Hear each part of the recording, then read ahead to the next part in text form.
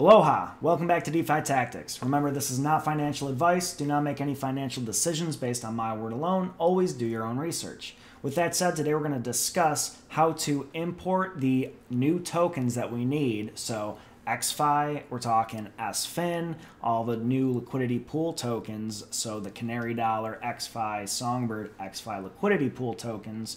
We're going to talk about how to import those tokens into MetaMask so we can see those on our actual MetaMask interface. Let's get to it.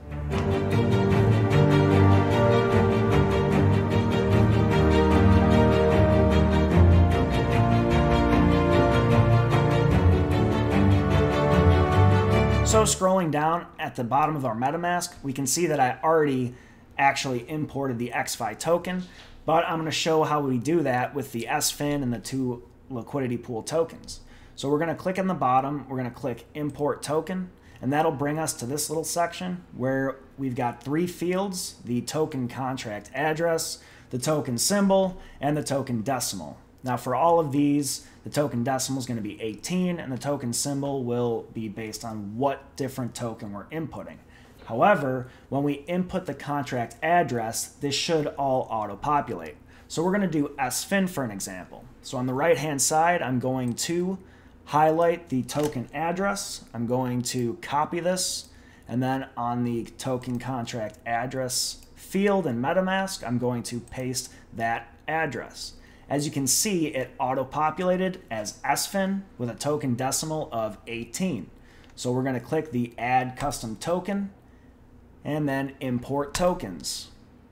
And that is how we import a custom token, or in this case, SFIN, or the different liquidity pool tokens that we need to import.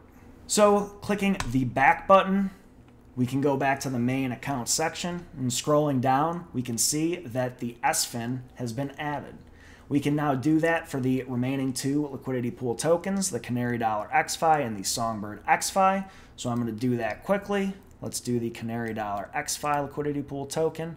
We'll copy that, and then we will paste that. It should automatically populate. The token symbol for this is Flare X or FLRX. Again, 18 is the token decimal. We'll add the custom token, and we'll import that token. Click on the back here, and now scroll down. We can see that the Flare or FLRX, which is the Canary Dollar EXFI liquidity pool token, has populated. So let's do this one more time for the Songbird EXFI liquidity pool token. Highlight, copy, and paste. Now, as you can see, it auto-populated. It also auto-populated as FLRX. Even though these are two different liquidity pool tokens, they will have the same token symbol, or FLRX. These are liquidity pool tokens. However, they're different, as you'll see here shortly, once I click Add Custom Token, and then Import Token, and then click back. If we scroll on to the bottom, we now have two different FLRX tokens in our MetaMask.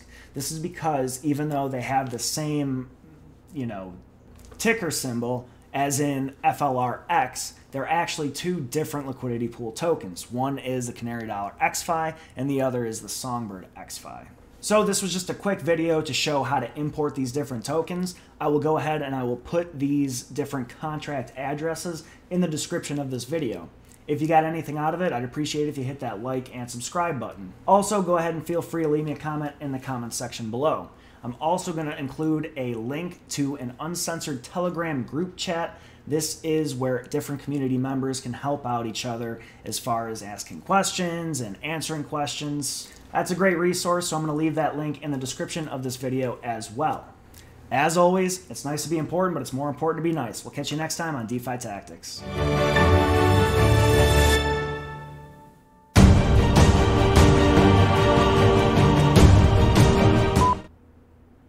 If these token, so that's a great resource. Again,